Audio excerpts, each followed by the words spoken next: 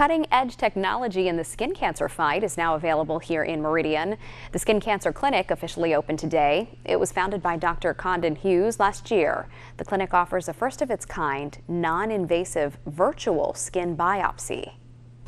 Today we're opening up the Skin Cancer Clinic, which is a place where you can come and get a non-invasive skin biopsy, hopefully so that you don't have to have a lesion removed that's not cancerous.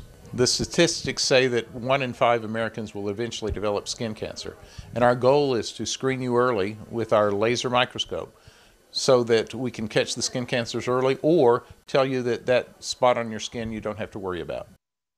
That clinic will start seeing patients on Monday, November 4th.